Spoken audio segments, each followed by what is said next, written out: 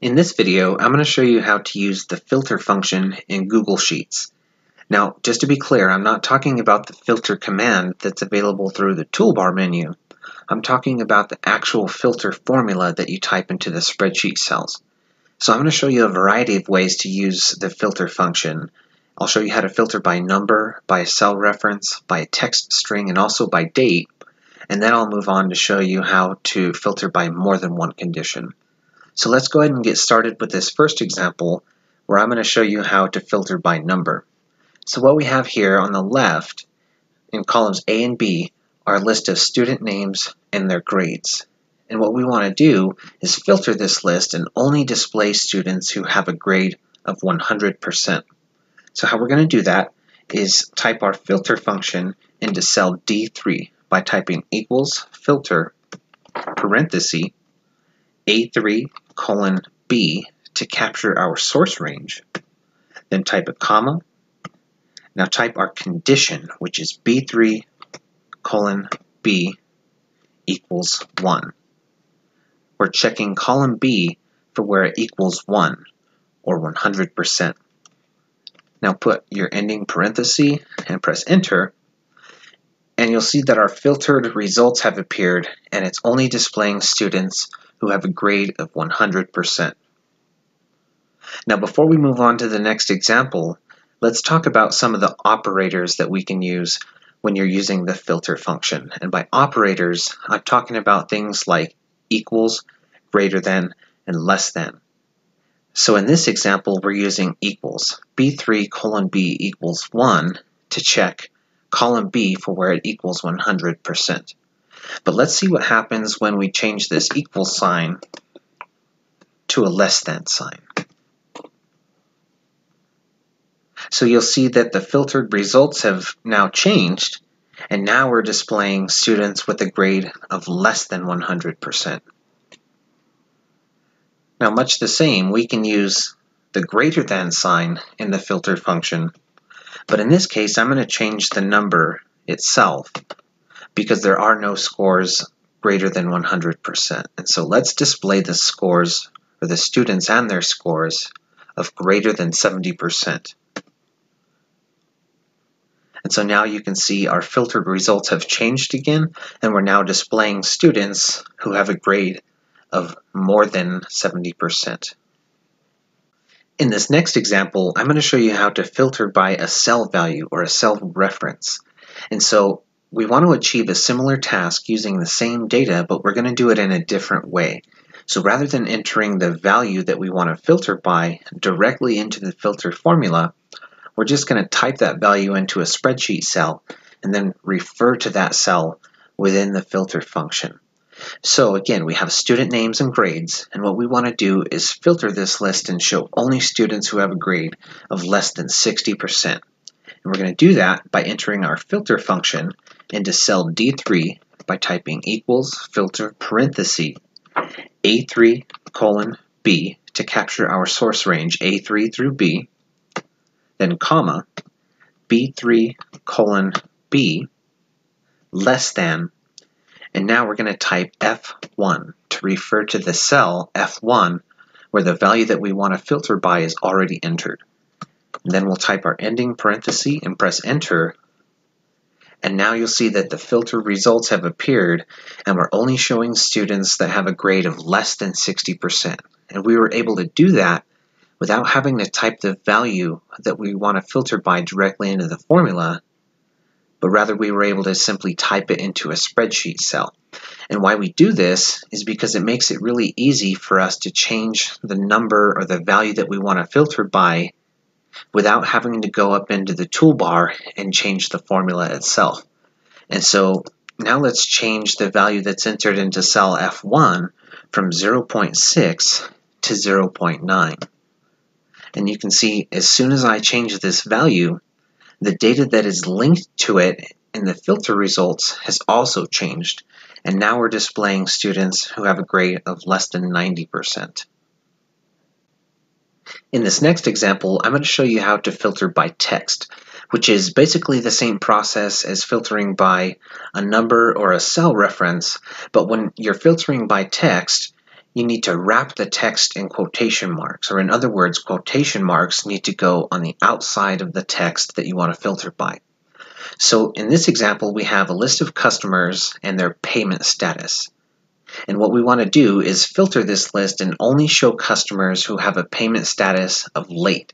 And we're going to do that by typing our filter function into cell D3 by typing equals filter parenthesis A3 colon B, comma, B3 colon B equals quotation mark, and then let's type the word late, and then put another quotation mark, because remember, when you're filtering by text, you need to wrap it in quotation marks.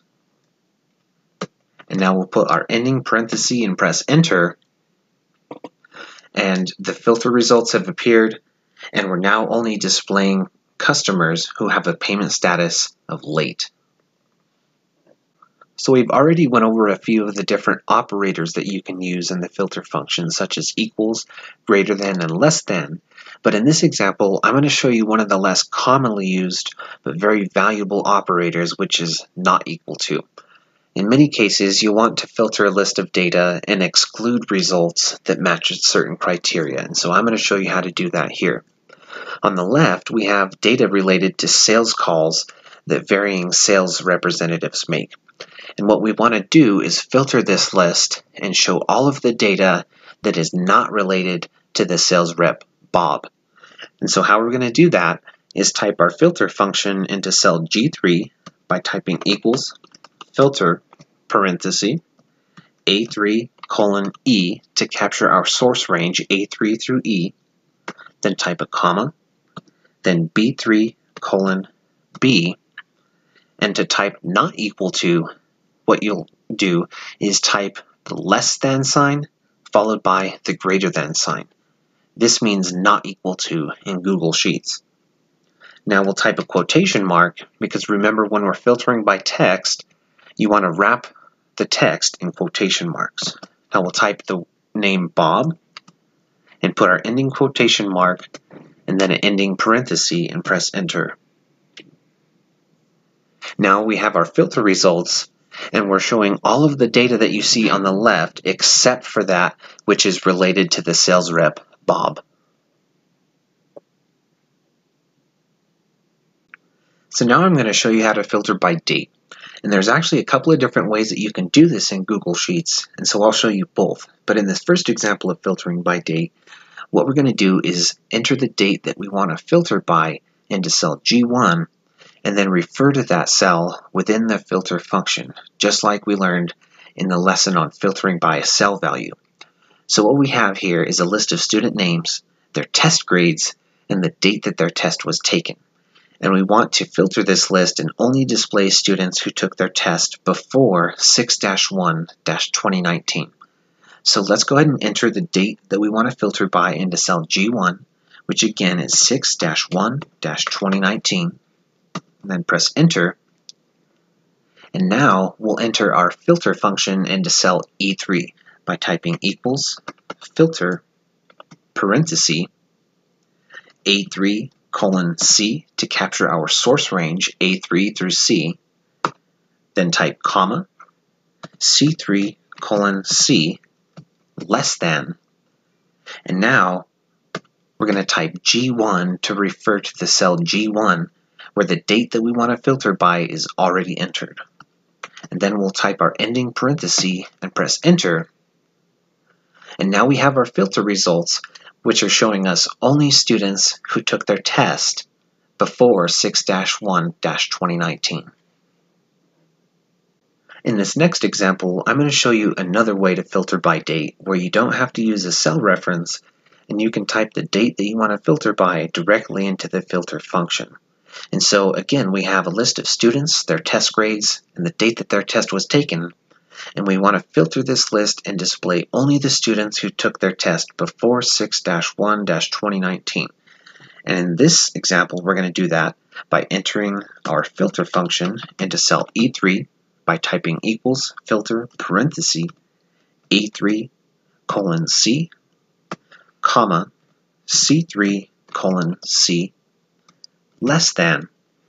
And now type the word date and a parenthesis to begin the date function, which is going to allow you to designate the date that you want to filter by directly in the formula here, but it goes in a very specific format. And so first you need to type the year, which is 2019, then type a comma, and then you'll type the month and another comma, and then the day. And now you'll need an ending parenthesis for the date function and another ending parenthesis to end the filter function itself. Then you'll press enter. And again, we have our filter results, which are now showing us students who took their test before 6-1-2019. So now I'm going to show you how to filter by more than one condition. And there's actually two different ways to do this depending on the situation that you're in. So I'm going to show you both. But first I'm going to show you the most typical way of filtering by two conditions, which is where both of the conditions that you set must be true for the data to appear in the filter results. So what we have here is a list of customers, their payment status, and their membership status. And what we want to do is filter this list and show only the customers who have a payment status of late and who also have a membership status of active.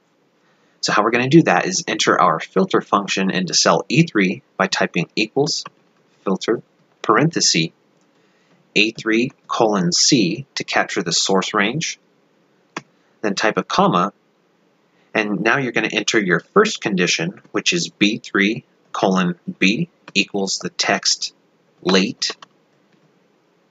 Now type a comma, and you can enter your second condition, which is C3:C equals the text active. Now type an ending parenthesis and press enter, and now we have our filter results, which are showing us only customers who have a payment status of late and who also have a membership status of active.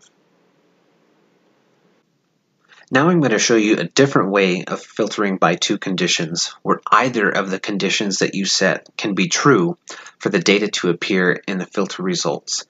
And so we're just going to make a slight change in the formula, and it's going to completely change the way that it operates.